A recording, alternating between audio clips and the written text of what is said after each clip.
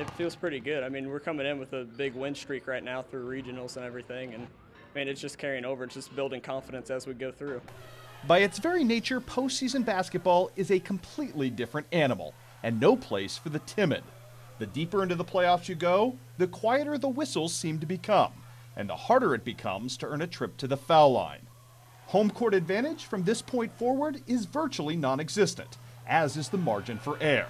It simply becomes the domain of the mentally and physically tough.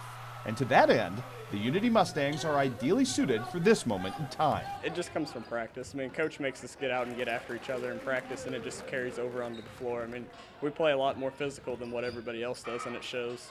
We go hard against each other, and it helps us all get better. I mean, plays over, we're all friends, but we go hard while it's live. But a lot of it is just role models. These guys feed off of each other, and when one of them's getting after it in practice, diving on the floor, scrapping for loose balls, the rest of the guys really do the same thing. We go out and play hard. Everybody else, I mean, most of the people got there from talent and stuff, but we feel that we work harder than everybody else, and we feel that we can come out with a win.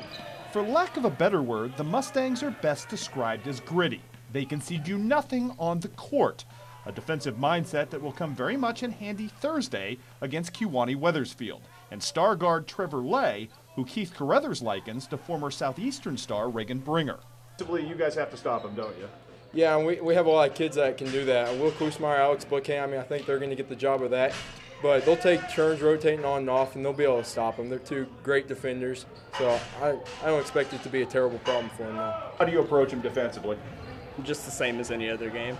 I mean, we had a tough assignment with Weiss the other night against Central, and other people helped or stepped up and helped off of him and stuff, and we shut him down, so we'll do the same thing.